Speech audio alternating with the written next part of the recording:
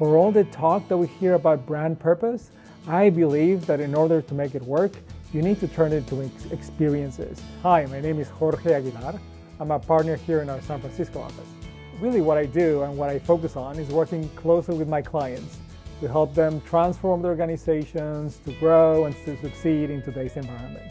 In order to grow, you need to work on brand and you need to work on experience.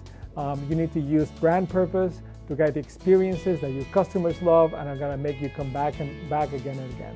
Jorge is able to tackle consumer-led challenges with really robust insight and has really applied a lot of that learning to brands that operate in the digital space, really applying a lot of very traditional brand methods to very new industries to get to really breakthrough insights. What I bring to the table is a unique combination of skills. I believe that today's problems, business challenges, require not only a creative lens, not only a business lens, not only a digital lens.